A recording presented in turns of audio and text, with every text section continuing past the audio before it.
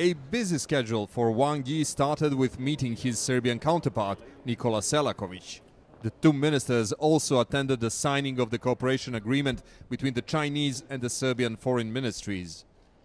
Wang Yi then had one-on-one meeting with Serbian President Aleksandar Vucic, who made special mention of their mutual support and economic collaboration. We have outstanding relations and a steel friendship. I'd like to thank Wang Yi and President Xi Jinping for their support of Serbia.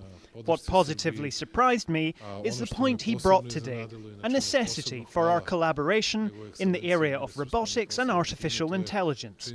With China's help, Serbia can move ahead together with the most prosperous world nations.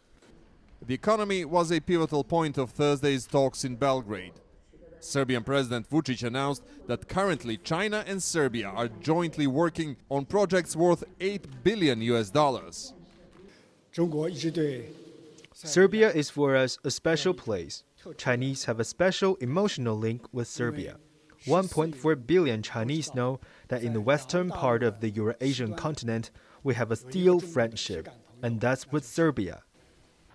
China's foreign minister also referencing their enduring relationship and Chinese investment in Serbia's copper and steel mills, as well as fighting the coronavirus epidemic.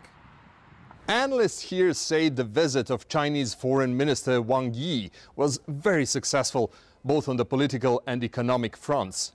After the two-day stop here in Serbia, Wang Yi continued his four-country European tour with a visit to Albania. Aljoša Milenković, CGTN, Belgrade.